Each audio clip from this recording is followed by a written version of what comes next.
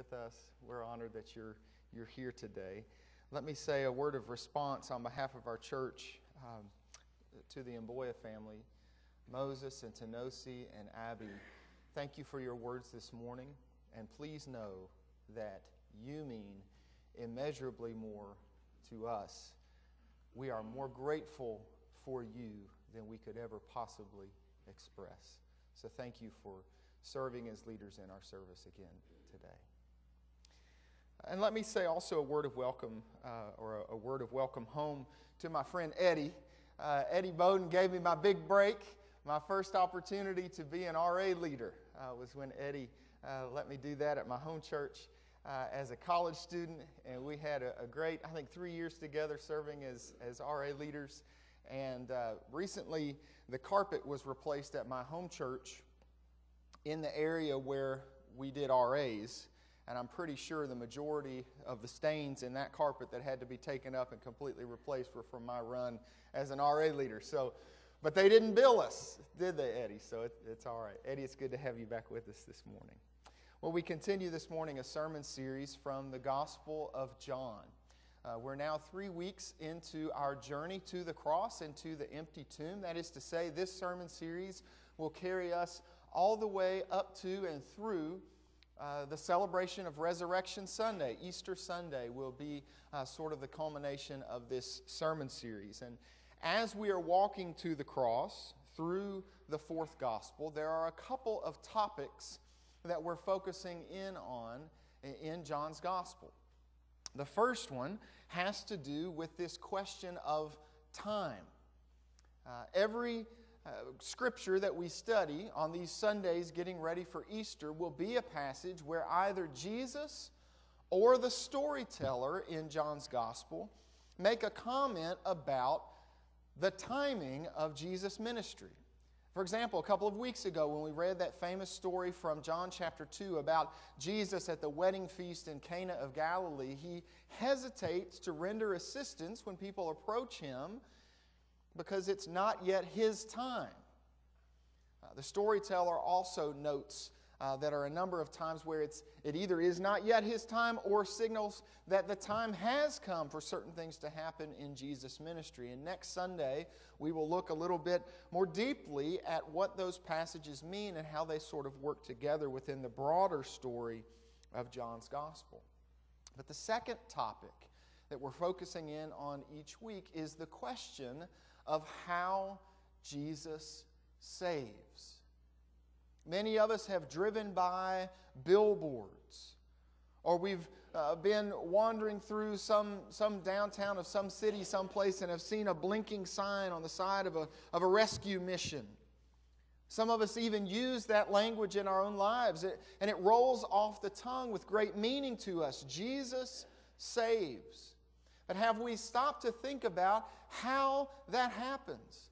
Have we stopped to give attention to the variety of ways that Jesus brings salvation into our lives? And what we've seen already in this series is that in every aspect of our lives, in every aspect of our being, it's a place where Jesus saves. Jesus saves us in every expression of who we are. And so a couple of weeks ago, starting out in this series, we talked about how Jesus saves us as a sacrifice.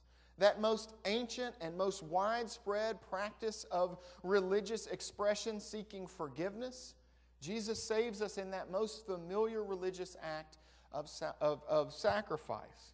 Last week we talked about how Jesus saves us in the political realm of our lives.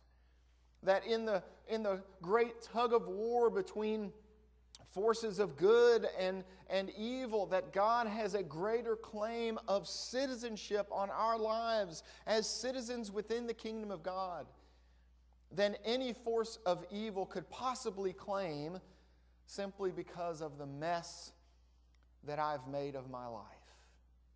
God's claims are greater and higher. Today, our passage comes from John chapter 8. In a moment, I'll start reading at verse 12, and I would love for you to look there and follow along with me as I read. Just a quick word about context. At the outset of John chapter 8, is that rich and familiar passage, Jesus teaching in the temple when a woman is brought out of the crowd and sort of shoved into the inner circle of these people and is accused of adultery, accused of being caught in the very act of adultery. And the men around her, leering and glaring and snarling at her, bring up this charge that she should be put to death. Now, if you've done your research, you know that the law says that there are two involved in this act, and both are to be put to death, and he or she stands alone. It's at the end of that story, at verse 12, that our passage begins today. Jesus still in Jerusalem. Remember last week we talked about how John's gospel is the one that sort of fills in some of the gaps that Matthew and Mark and Luke don't emphasize in their wonderful tellings of the story. For whatever reason, they simply don't emphasize that Jesus was in the habit of going to Jerusalem on a regular basis. John is the one gospel that lets us know Jesus made one after another trip to Jerusalem for worship. He participated in those religious pilgrimages of his day. And so here he is in Jerusalem on one of those pilgrimages, and here is his experience, starting at John chapter 8, verse 12. Again, Jesus spoke to them, saying, I am the light of the world. Whoever follows me will never walk in darkness, but will have the light of life. Then the Pharisees said to him, You are testifying on your own behalf. Your testimony is not valid. Jesus answered, Even if I testify on my own behalf, my testimony is valid because I know where I've come from and where I'm going. But you do not know where I come from or where I'm going. You judge by human standards. I judge no one. Yet even if I do judge, my judgment is valid. For it is not I alone who judge, but I and the Father who sent me. In your law it is written that the testimony of two witnesses is valid. I testify on my own behalf, and the Father who sent me testifies on my behalf. Then they said to him, Where is your Father? Jesus answered, You know neither me nor my Father. If you knew me, you would know my Father also. He spoke these words while he was teaching in the treasury of the temple, but no one arrested him because his hour had not yet come.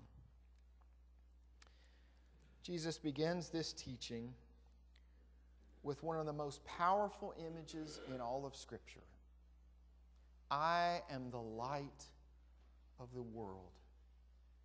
And anyone here who has experienced that light starting to shine into your own experience can testify to what it is like to see the light coming on in you and changing how you view everything in your world.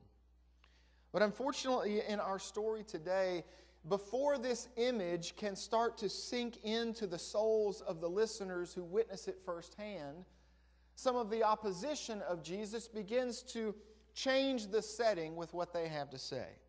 Jesus makes this rich claim, I am the light of the world, and he does so in a very specific setting. He's in Jerusalem on religious pilgrimage because it is the Festival of Booths. Now, the Festival of Booths is something that's time set aside to commemorate God's faithfulness in bringing God's people, the Hebrews, out of Egypt where they had been slaves under Pharaoh's thumb and bringing them through their wilderness wanderings until they were able to enter the Promised Land. If you want the rest of that story, come to my Sunday school class today. Joshua's finally, how many weeks are we into this study? And we're finally crossing the river now and going into the Promised Land. But the Festival of Booths commemorates this. And part of the Festival of Booths is the lighting of these massive lamps in some of the inner areas of the temple. In other words, some areas of the temple that often remain shrouded in shadow have light upon them now. There are people who go all year. There are others who can't get there on a regular basis, who go decades, some perhaps even all their lives, and this is the only time that those parts of the temple are illumined to them. It's the perfect context for Jesus to say, I am the light of the world. And yet before those words can sink in, suddenly his opponents begin to reframe the setting. They want to make this a court of law. And they use language of the legal system in accusing Jesus. They say to him, essentially, you bear false witness. Or at least you bear invalid and incomplete witness. Because our law, presumably, they're referring to a passage in Deuteronomy chapter 19 that talks about how we are to confirm people's claims. They say you only have one witness, and by the way, your witness doesn't count because you can't give witness to yourselves. So Jesus responds to their objection with 2 points. First of all, he says in verse 14, since, and I could just imagine him doing, can't you just see Jesus looking around the room? Well, it looks to me like I'm the only one here from heaven. So, I guess I'm the only one that can really testify to my true identity. There's something of that in what Jesus says in verse 14. Then he says in verse 18, we want to talk about the Father. He says, the Father also gives witness to my true identity, and he will be my second witness to satisfy your claims, your objections. Now, presumably, Jesus is referring to the Father's witness. Presumably, he's talking about his signs, his wonders, his miracles that he's been performing in John's Gospel. Remember, we talked about how John, more than any other gospel, emphasizes that Jesus has a special purpose for his miracles. In other words, when Jesus heals someone in John's gospel, it's not solely for the healing. When Jesus brings powers of darkness out of someone's life, it's not only for that purpose. It's not just to give people what they want. It is so that people will believe. And oh, by the way, so that in their belief, they will bear witness to what they've seen, so that other people can learn and believe as well. That's very different from some of the other Gospels, especially Mark's Gospel, where Jesus is always saying, now don't tell anyone what I've just done for you. The response from religious opposition, who had already decided several chapters earlier that they wanted to be rid of Jesus, and have now gone 3 chapters in John's Gospel having decided that they want to see Jesus killed, they come to the place where they are ready to do it themselves. In fact, we need to understand sort of the framing device of this chapter, the way that it's preserved, because at the start of the chapter, this poor woman is thrust into the center of this crowd of people, and these horrible accusations are made of her. And there are people who want to stone her. They want to take her life from her violently at their own hands. But by the end of the chapter, at verse 59, some of these same people are ready to do this same act toward Jesus. And he, right in the middle, makes this claim that he is the light of the world, though he is surrounded by people living in shadow. Their response to Jesus' points about his testimony about the Father is so disappointing. And it just illumines for us how wicked, how cruel sometimes persons of faith can be in their unchecked self-righteousness. Verse 19, they say to Jesus, "Where's your Father?" Where's your Father?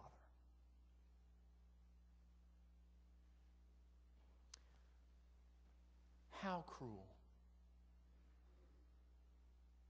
We've seen Jesus' family already in the fourth gospel. We've seen Jesus' mother. We've seen others of his same generation approaching him, asking him to come to Jerusalem with them for an earlier festival. We talked about that last week, that initially he says, "No, I don't think I'm going to come this time." And then they get on their way and he says, "Yes, I will come." And he arrives at the city after them. Wherever Joseph has been, he is most likely deceased at this point. How heartless to say to someone, "Where is your father?" And how vulgar as well. Everything that the Gospels have to say about Jesus' father, his earthly father, Joseph, is shrouded in controversy. Luke and Matthew, in their Gospels, go into great detail to describe the relationship between Joseph and Mary, and to remind us of the fact that they were not yet married when she shared the news that she was expecting a little one. How heartless, how vulgar to speak this way to someone about his father. We would hope this would be the low point, but it isn't. Things continue downhill until that moment I mentioned a moment ago in verse 59, where they are ready to stone him. But remember verse 12. This claim from Jesus' lips, "I am the light of the world," continues to hover, and the light from those flames alit for the festival of booths continue to flicker in the air. What a reminder. The brighter Jesus shines, the more the darkness is exposed. And the more those living in darkness desire to come to the light. Jesus has already said elsewhere, "I came as the physician to those who are sick." But the more darkness is exposed, the darker it becomes. Like an animal that is wounded or is caged, in its desperation, in its woundedness, it is its most dangerous. So it is with darkness. And those who cause darkness are more likely to lash out when the light shines upon them. We have seen Jesus in this temple transformed by accusation into a makeshift courtroom. It is a reminder that in some sense our lives play out in a heavenly courtroom as well. For those of us who are wondering, how does Jesus save? One answer is that Jesus saves us legally. Jesus saves us in the legal aspect of our being. Jesus saves us in the heavenly courtroom of our lives. The question might be phrased this way: does our inability to live exactly as God designed mean we may not live in God's kingdom any longer? A simpler way to ask that question: is our sin stronger than God's love? A more practical way still to ask that question: in this divine handshake between Creator and created, who has the tighter grip? God or me? We find a secondary answer to these questions in our closest human relationships, particularly those of us who are Christians. There's someone in our lives, in our homes, in our Sunday school classes, somewhere in our lives who loves us and tries to love in the way that God loved. And so even in our most meaningful human relationships, we know sometimes we let each other down. Now, please, no testimonies about the argument you had this morning over your cup of coffee or anything along those lines. And of course, please hear me say, I'm not talking about those extreme acts that we know have happened for some individuals. We're not talking about abuse or unfaithfulness or these sorts of horrible things. We're talking about the nature of sharing life together even between people who love one another dearly. That sometimes we get crossways with one another. Sometimes we get sideways with one another. Sometimes there are difficulties even with the people we love most. And of course, we are not the kind of people who treat this as a math problem. We don't go through our lives with a little tally sheet that says, well, 6 times this week you offended me and only 5 times did you make me feel really happy, so that's it. That's not how we live our lives. We live our lives that in most cases, the sense of wrong is not the definition of the relationship. It is not the end of things. How is that possible? It's because we who are in Christ have the capacity to keep loving one another despite our flaws. Back to the heavenly courtroom. Those questions again. Does our inability to live exactly as God designed mean we are no longer welcome to live in God's kingdom? A simpler way to ask it, is our sin stronger than God's love? Or who has the tighter grip, God or me? The answer some way, somehow, mysteriously and wondrously is there in verse 12, at least in part. As Jesus casts this lovely image over the people, even those who want to transform this place of worship into a place of legal judgment. Jesus, as light of the world, shines such a bright and warm light upon our reality that it shows a new way forward. It shows a new sense of things, a new pathway perhaps we had never seen, certainly we had never appreciated. And one way that light shines is in the roles God is willing to play. Look with me at verses 15 and 16, at the way Jesus talks about His relationship with the Father. He says to him, recognizing, y'all want to make this place of worship a place of judgment? You're not the judge. My Father is the judge. God, the creator and sustainer of life, is the judge. And in that heavenly courtroom, where the question of whether unrighteousness trumps love plays out, not only has God written the law, not only has God handed the law for God's creation to experience and abide by or choose not to, God also interprets the law.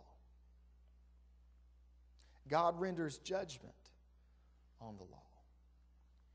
And so when I look in the mirror and I see someone who is habitually, chronically committed to doing the very best I can muster to ruin myself and everyone else around me, God looks at that same person and says, well, to declare this individual innocent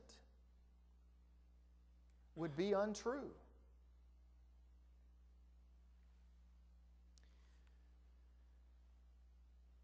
But Jesus who saves us, Jesus walks across that heavenly courtroom over to the bench of the accused and sits down in my seat.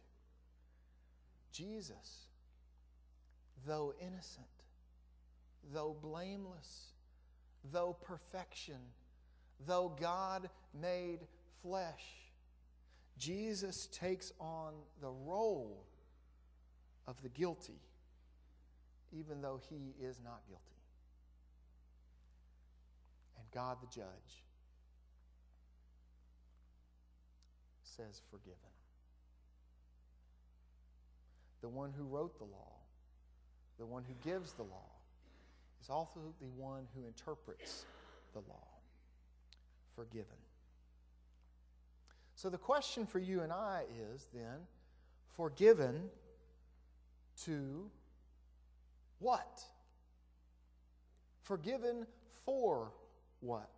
The Apostle Paul asked this question in Romans chapter 6, so that sin may abound all the more? No. Forgiven to walk in the way of the light of the world. Forgiven to walk as a reflection of that light, to walk as a beacon of that light, to one who walks shining and sharing and illumining that light wherever and whenever we go. This morning, friends, that is our invitation. That we who say we are in Christ would live lives of light. To live lives of hope, mercy, righteousness, goodness. That we would shine the light in places of persistent shadow. Never forgetting that there was one who sat in our seat. There was one who took our place. And a righteous God said, forgiven. But others who have never begun that journey, you may be realizing today, you may be making this connection today for the very first time. And in response, you may be saying, I've got to do something. What do I do? Take that first step of saying yes, of receiving. If this played out in an earthly courtroom, you would not simply sit at that table indefinitely. You would stand up and walk out as a free person. Though it was undeserved, though you may question the judgment of it, you would walk out a freed person and go about your life. Let it be so.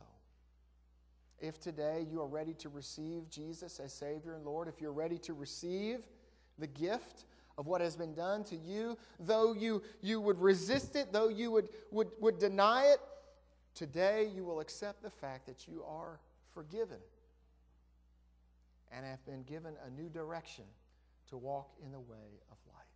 If that's your decision today, then this next part of the service is for you. To come and share what it is that's on your heart today. Our musicians are going to lead us. I'll be standing down front. We'd love to hear what is on your heart today, how it is that you're responding to the work of the Holy One in your life. First step, next step. Forgiven, forgiving. Recipient of the light, one who is shining the light. Stand now and give praise. And if there's a decision on your heart today, won't you share it with us this morning?